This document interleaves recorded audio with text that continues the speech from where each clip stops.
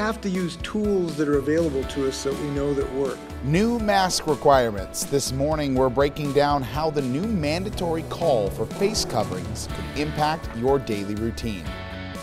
As several states move into their final stages of reopening, large crowds continue to grow. We're looking across state line to Idaho as the impact of growing gatherings hits close to home. Cloudy skies and showers as a cold front makes its way through the northwest. We'll talk about what we see this afternoon and about the 80-degree temperatures that are still to come. I do not think that being in a mental health crisis that you should be condemned to your death. A group of families across Washington state have been forever changed by stories of police using deadly force. This morning we share those stories with you. Up with KREM starts right now with Jen York, Joshua Robinson, Evan Noorani, and Dana Marie McNichol.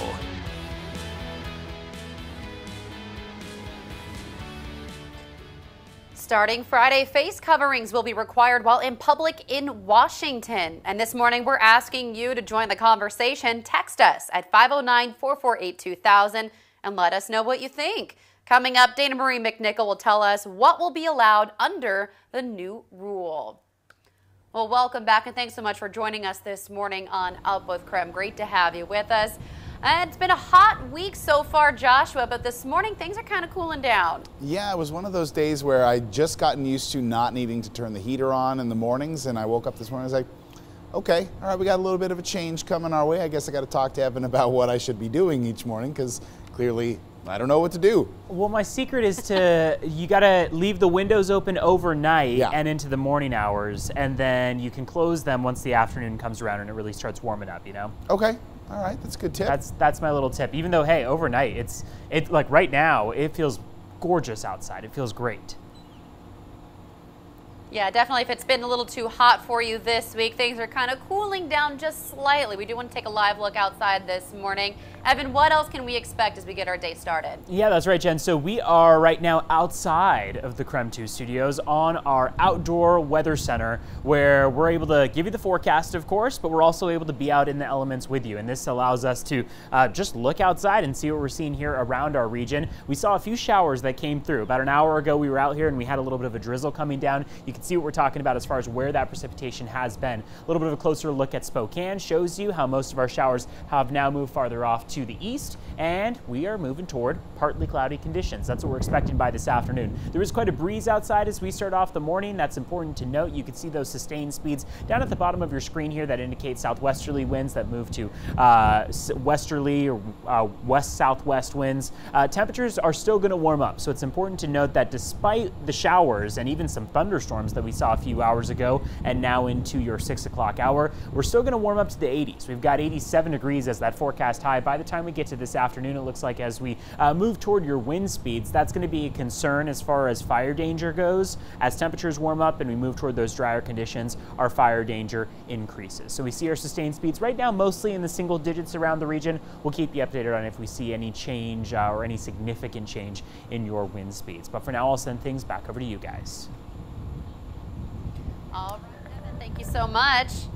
Now we do want to take a live look at the roads this morning. Taking a live look at Interstate 90 this morning at Freya Street. The morning commute getting underway. The roads don't look too packed. Look like there's no backups to report, at least in that area of I-90 this morning. Well, coming up this Friday, face coverings will be mandatory in Washington state. And I know this certainly has a lot of you at home talking since this was announced yesterday. Washington Governor Jay Inslee announced the new rule along with what we can expect moving into the end of this week. Dana Marie McNichol is joining us live now with more on what we need to know and walk us through these new rules. Good morning.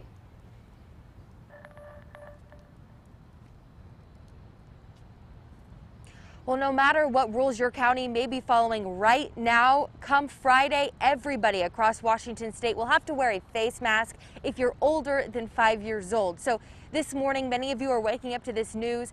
We want you to join our conversation. Should face masks be mandated statewide? You have a lot of time to vote this morning. You can do that on our KREM 2 mobile app or on krem.com/vote.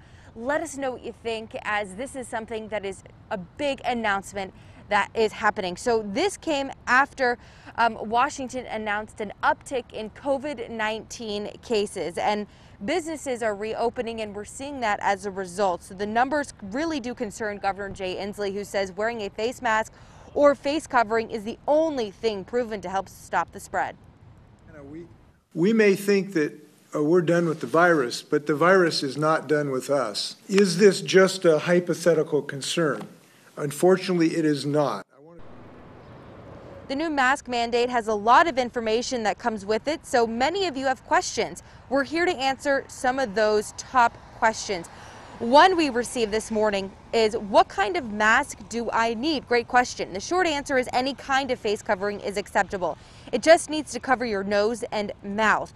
That could range from more heavy-duty masks like N95 or surgical masks to lower-tech cloth coverings like a scarf or even a bandana. So the easy answer is you probably already have one of these at home. Another question we got is, where do I need to wear a mask? Well, you're required to wear a face covering in any public indoor setting or in public outdoor settings where social distancing isn't possible. Basically, if you're close in proximity with people you don't live with, wear a mask. However, if you're outdoors and able to stay at least 6 feet apart from people not in your own household, you do not need a mask. On Twitter, Governor Jay Inslee reminded everyone that wearing face coverings reduces the spread of coronavirus, but there is still much we have to do, including practicing physical distancing, washing your hands, getting tested for COVID-like symptoms, and staying home if you are sick. Now, he did follow that tweet with saying, "Mask up, Washington. Let's beat this virus." Now, whether you're inside or outside, starting Friday, you're going to need to wear one of these face masks. That's really, really important. So starting the conversation with us this morning, we just want to know if you think those masks should be mandated statewide. You could vote now in our KREM 2 mobile app. Also, take advantage of our texting feature. If you have questions about this new mandate, text them to us at 509-448-2000. There's someone in our KREM 2 newsroom looking at those questions and getting those answers sent directly to your phone. So with this new announcement, we just want to make sure everyone has the most updated, accurate information. Live in downtown Spokane, I'm Dana Marie McNichol. Well, Dana Marie, thank you so much. And we're seeing some of those results coming in really split 50-50 this morning. So we again invite you to weigh in this morning and let us know what your thoughts are on the required masks here in Washington. In the meantime, this morning we are hearing from families impacted by the use of deadly force. Yesterday, the NAACP brought families together to tell their stories. Take a listen. No matter what was going on, if my cousin was in a mental health crisis, I do not think that being in a mental health crisis that you should be condemned to your death. Now, that was a family member of Charlena Lyles. Seattle police shot and killed her in 2017 while responding to a burglary call.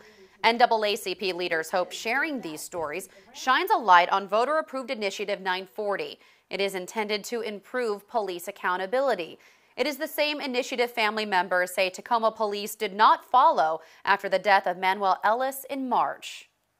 With I-940, there's a lot of things put in place with identifying or notifying a family member, giving you a liaison within 72 hours, also having someone independently come in and check out what's going on or what happened.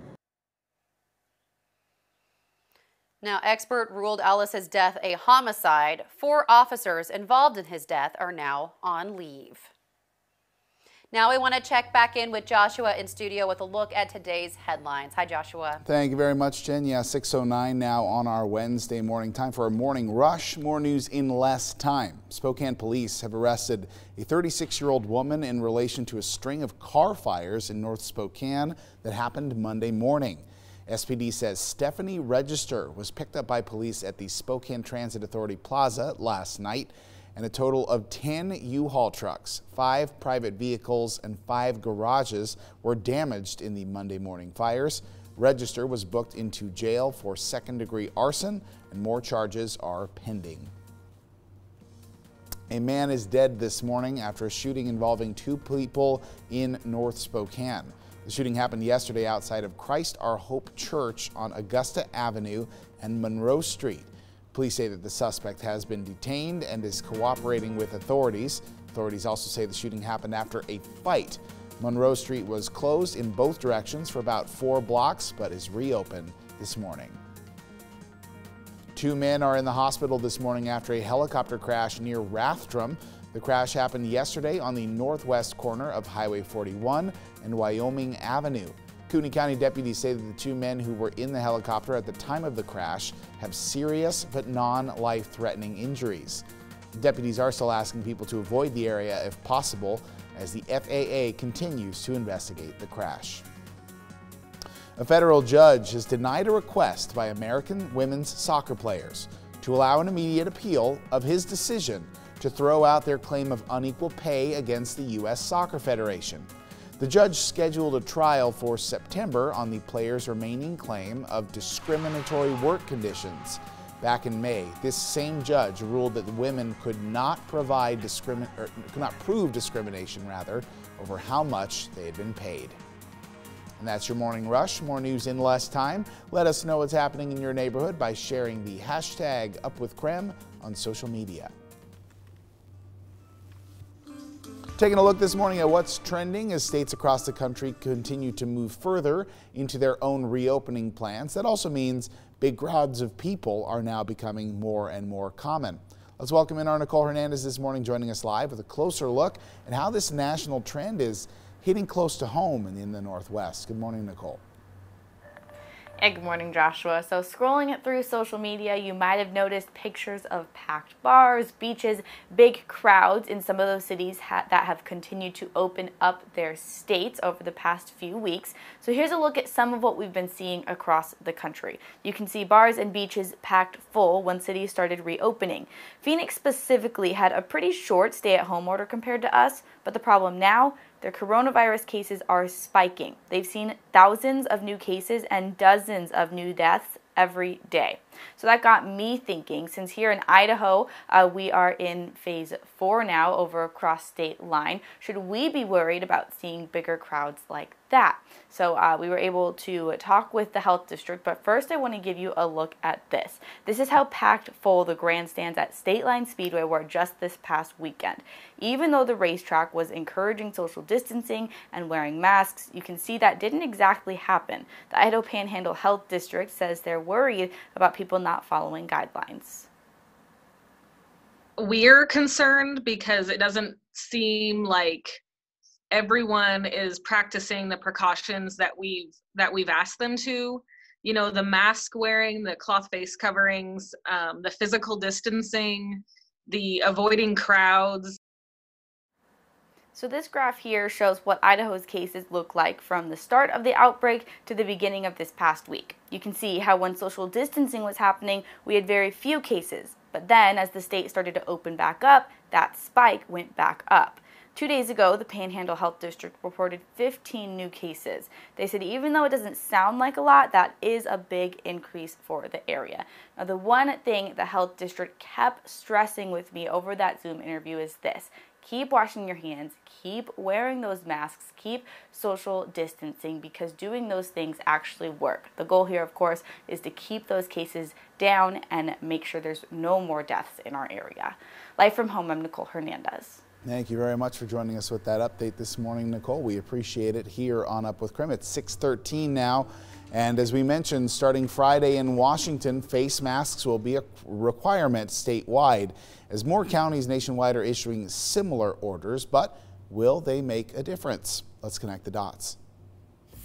For some, the debate over face masks has become a political fight, but new facts are emerging about what happened in states that mandated their use. Let's connect the dots. When coronavirus started to spread in the U.S., governments in at least 15 states and the District of Columbia issued orders requiring face masks. A new study by University of Iowa professors looks at what happened after those orders were put in place. It found that up to 450,000 cases may have been prevented by those mandates. The researchers did take into account other measures like shelter-in-place orders and social distancing and ran the numbers. What they found was 21 days after face coverings were mandated, hundreds of thousands of cases were averted. But the study also found not all face mask orders are created equal. New York was one of the strictest, with masks required in public or in any place where you can't practice social distancing. Other states only required them for businesses, and still others only for employees in those businesses. When it came to that employee-only face mask mandate, researchers found no evidence of a decline in COVID-19 growth. Still coming up this morning on Up with KREM, an update out of NASCAR after someone reported a noose in Bubba Wallace's garage stall. Coming up, why the FBI says no charges will be filed. And have you updated your iPhone with the latest iOS software? Well, coming up in our next half hour, we'll take a look at why the update is getting a lot of attention online. And a few showers clearing out, but otherwise a partly cloudy day ahead. We'll talk about our chance for thunderstorms this afternoon and what the weekend looks like. And the All in Washington concert for COVID-19 relief is tonight. The goal is to raise money and give back and support workers and families impacted by coronavirus. And it's featuring a load of Northwest artists like Pearl Jam, Macklemore, Brandi Carlile, Ben Gibbard, Dave Matthews, Sir Mix-a-Lot, and our local singer here, Chewelah native Alan Stone, just to name a few. So that, again, airs tonight starting at 7 p.m. right here on KREM 2, and it will be followed by a special primetime newscast. We hope that you join us. You're watching Up with KREM.